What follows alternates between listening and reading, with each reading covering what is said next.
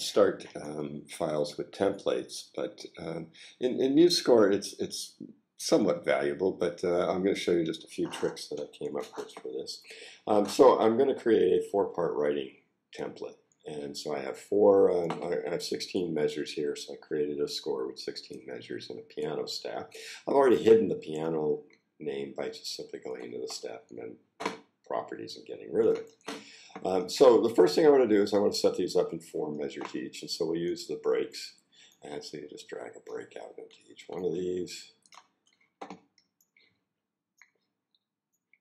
Okay, so I've got that, and then this last one is always kind of strange. So going into the Edit General Style, and select Page, and over here at this last system threshold, just turn that to 0, and it pops out. So everything looks pretty good there.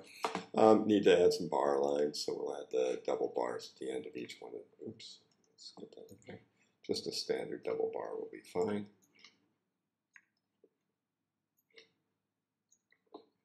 Actually, let's see, yeah, and at the very end, I prefer just a straight double bar too, okay? So now this looks pretty good.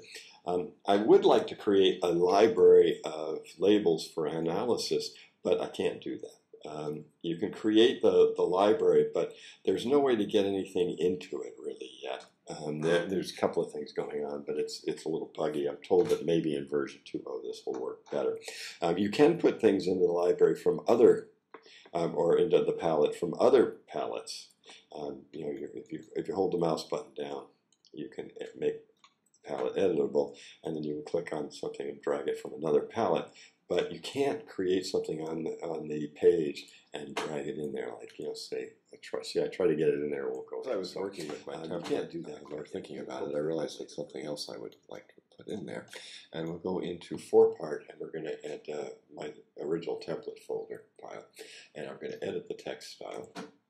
And what I'll do now is I need to go in and find lyrics, and it doesn't matter whether it's odd lines or not, but I need to change that to Sicilian numerals for this. We'll be using that as our font for, let's see, there it is right there. And I like that to be about 18.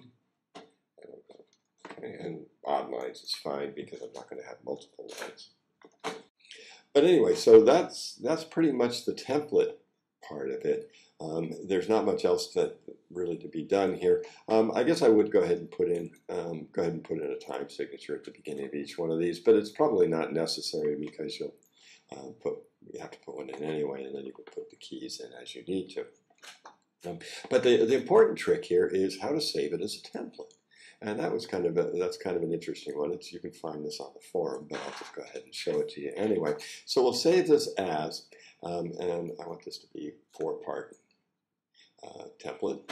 Okay, and so I'm just going to, now I can't save this right to the template folder directly. I have to do it kind of in a 2-part thing. So I'm going to save it to the desktop. Okay, and so there we have it it's on my desktop now. And then I have to go into my applications folder and find MuseScore. Now, if you look at MuseScore, you'll notice that it's not a folder at all. However, if you right-click it, you can select Show Package Contents. And in the contents, then we go into the resources, and here you'll find the templates folder. So it's kind of hidden there. Don't mess with this too much. If you mess around with the package contents, you can really break the program. So don't get too carried away.